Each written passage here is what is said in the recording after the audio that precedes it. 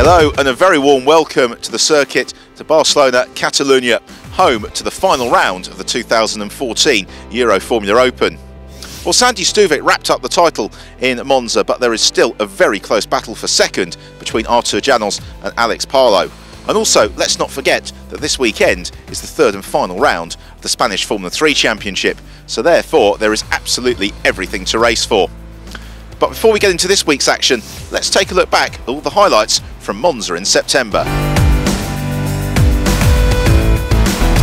The second half of the Euroformula Open campaign kicked off at Silverstone on an overcast but warm July weekend. It was a brief race one though for Enrique Baptista and Nicolas Pola, German torpedoed from proceedings.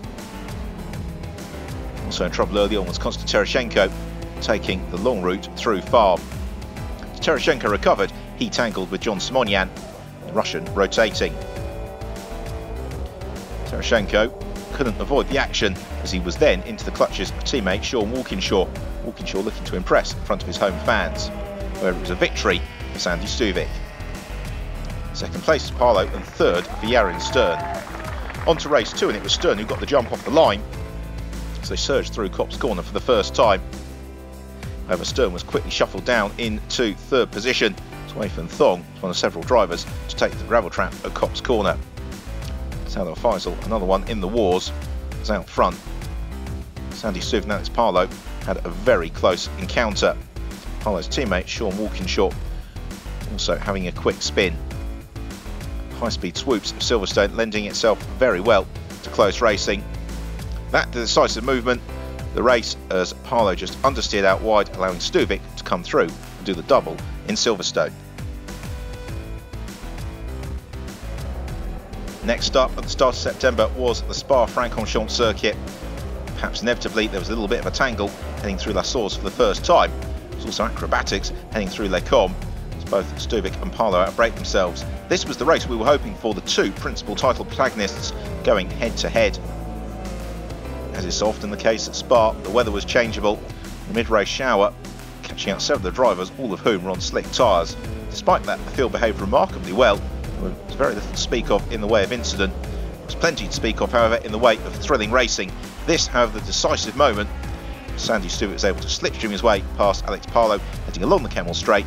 Palou couldn't repass into Les Combes, and thereafter Stuvik was unheaded en route to victory 3 in a row.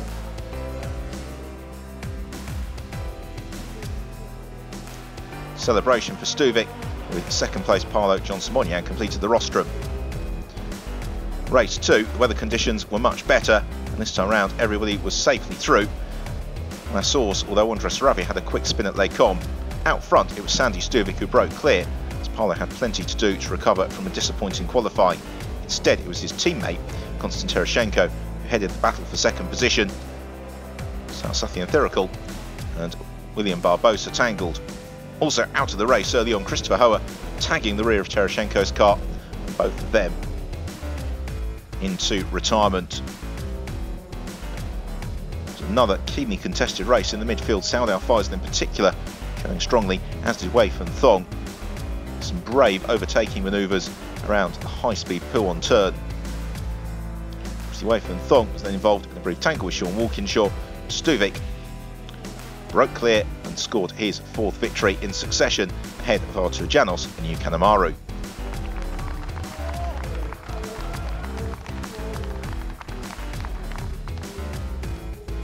Penultimate event of the season, and it was the Cathedral of Speed at Monza, a circuit that lends itself beautifully to high-speed slipstreamers, and that is exactly what we got. Although decisively for the championship, Alex Palou, an early retirement, rolling into the gravel trap. He exited the Rettifilio. Sandy Stuvik once more was able to break away from the rest of the pack, and it meant that we were well set for a fantastic fight for second position. Kevin Giovese, after that trip through the gravel, had a remarkable recovery drive, and he was in the hunt for the podium places late on. Now heading through the Lesmos on final lap, Giovese was delayed by a rotating Saravia. Sandy Stuvik came through, another win, 5 on the bounce, really gave him one hand on the title. Second place went the way of Artur Janos from Yuki Kanemaru. Race 2, and the scrap was between Stuvik and Giovese, the pair of them easing away from the rest of the field early on. Behind, there was plenty of squabbling for position. John Simonian, one of several drivers, had to take evasive action. Chen Wan Lim doing it slightly more spectacularly. Disaster for Wei Fen Thong, tangling with Nicholas Pola. Alex Palou, again, a poor qualifying session, leaving him with a little bit too much to do. It meant that he was fighting for about 5th position. The chain reaction instigated by Yu Kanemaru left Palou with the puncture and no points. All eyes then on the fight for 2nd place, which decided in favour of Artur Janos. Kevin Giovese took another trip through the gravel trap. A 6th win in succession, and the 2014 Euroformula Open crown for Sandy Stuvik. A fine, fine second half of the season, and a deserving champion.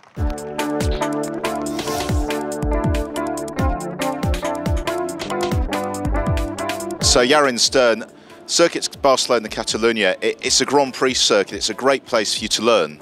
Yeah, it's a very nice circuit. I also really like it. As last year it was my test circuit with Emilio. I really like the circuit. It's obviously very nice, very quick, very wide. It's a Formula 1 circuit. Very good place to learn for the future in other categories and different races. And yeah, I really like this track. So we're coming into the final round of the season. What are your reflections on the year? It was quite a good year. Obviously not as good as we hoped to because of the issues I had during the years. But very good results. I had 4 podiums till now. This weekend I will have 2 more. Well, let's hope we get that. And what's the ambition for 2015? There's still a lot of options we need to think about. I can't give you really an answer because I don't know what I'm going to do next year. It really depends about this season, how it will finish. So very best of luck for the weekend. Thank you very much.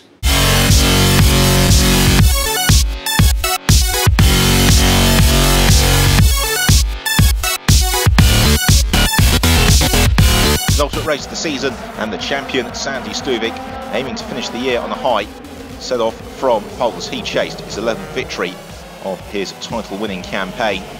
Everybody somehow made it through the opening sequence. Unfortunately, that didn't last too long, because heading into turn 3, John Simonian tangled with Michele Beretta, and both cars were out early on. We also saw some very promising newcomers, Alessio Rivera in the Corbetta Competizione car, and several drivers making their debut in the series and running right at the front of the field. Konstantin Tereshchenko and Yu Kanemaru both in the thick of the action as they wanted to get the best possible championship finish they could, whilst impressive debutant Manolo Porcini looking to build on his Italian Formula 4 success.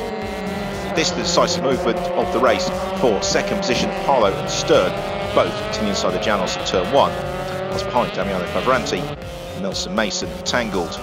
Mason recovered and was soon challenging Andres Saravia, a pair of them running side by side through the latter stage of the lap. Mason edging Saravia off the road and through the escape route. Out front though, Stuvik sailed 4th serenely. It was an 11th victory of the year for Stuvik, and the perfect way to start to round off the season. 2nd place went to Alex Palou, and Yarin Stern completed the rostrum. Celebration time for Stuvik and RP Motorsport.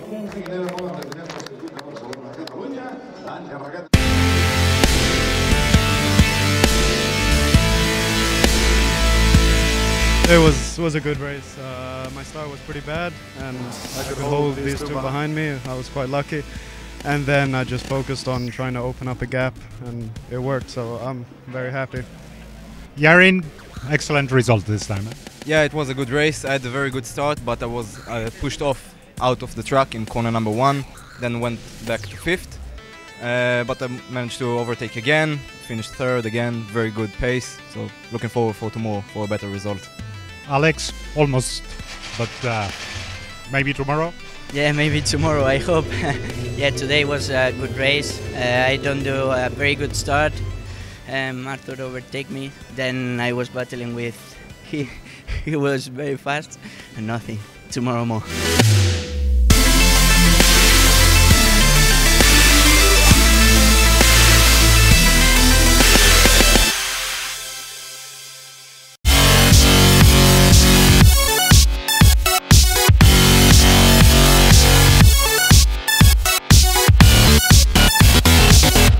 The final race of the year started much as the year began, with Alex Palou in pole position and leading away, whilst behind his campus racing teammate Sean Walkinshaw had a lucky escape with an interlocking wheel. Once more, one or two of them took the escape route, otherwise were cleaning through the opening exchanges. And that didn't last too long. Nathan Thong, an early spinner, fortunately staying out of trouble. Sathian Thirikul in the thick of the action with some of the wild cards, whilst it all went wrong for the recovering Walkinshaw as he was torpedoed out of the race by an over-optimistic Constantino Peroni. Also getting his elbows out a little bit was Konstantin Tereshchenko, as he was showing what he had learned through the course of the 2014 campaign. Sathian Thirikul doing battle with Pulcini. So a very impressive debut for Fabian Schiller, who only found out to be racing a couple of days before the event. Ignacio Rivera continued to impress, as did his Corvette Competizione teammate William Barbosa, with battle with Saudal Faisal. Parlo, though, was never headed. It was a third victory of the season for Alex Parlo, but unfortunately for him, it was only good enough for third in the standings, as Artur Janos missed enough points to pip him to the runners-up spot in the championship. Second place went the way of the returning Nelson Mason. It was once more Yarin Sturt who completed the podium. Delight for Parlo, a super victory in front of his home fans. He, like so many of the drivers in the Euroformula Open, got a very bright future ahead of them as the teams celebrated in the Barcelona pit lane.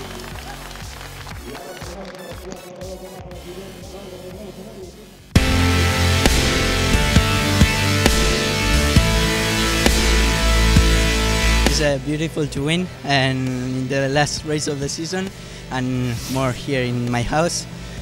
For all the fans that are here, for all the people that are here to see me, thanks for all, to the team, my family, to all the people that are with me.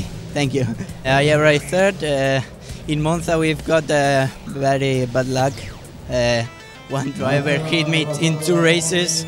I can't do nothing in these times, but we finished first now and we have to enjoy that.